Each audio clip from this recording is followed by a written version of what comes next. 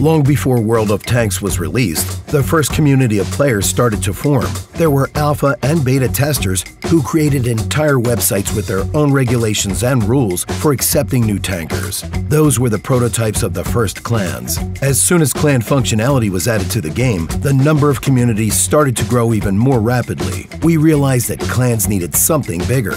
The global map was aimed at solving this problem.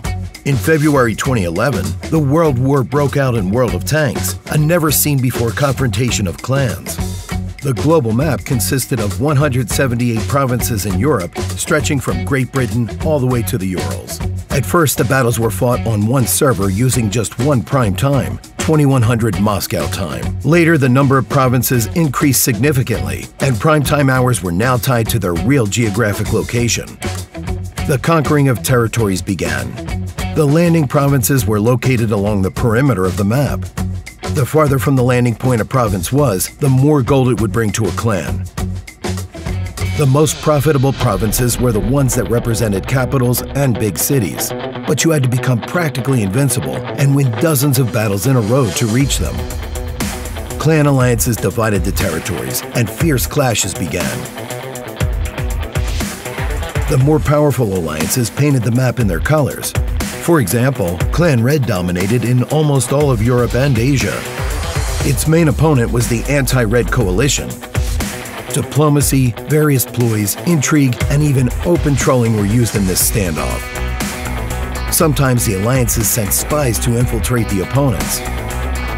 Wriggling into favor, they would leak information about the position of chips on the map and get destroyed in battle fast. The most talented spies even managed to reach the position of commanders and play dirty tricks on their opponents from within. New clan members were carefully selected. They needed to have a serious interview at a recruiting station, and their clan history was meticulously checked. There was a clear role separation in powerful clans. The clan commanders had deputies who would give out gold to other clan members, recruit experienced players, engage in diplomacy, and fight a war of words with opponents on the forum. All this was part of a strategy for a successful campaign on the global map.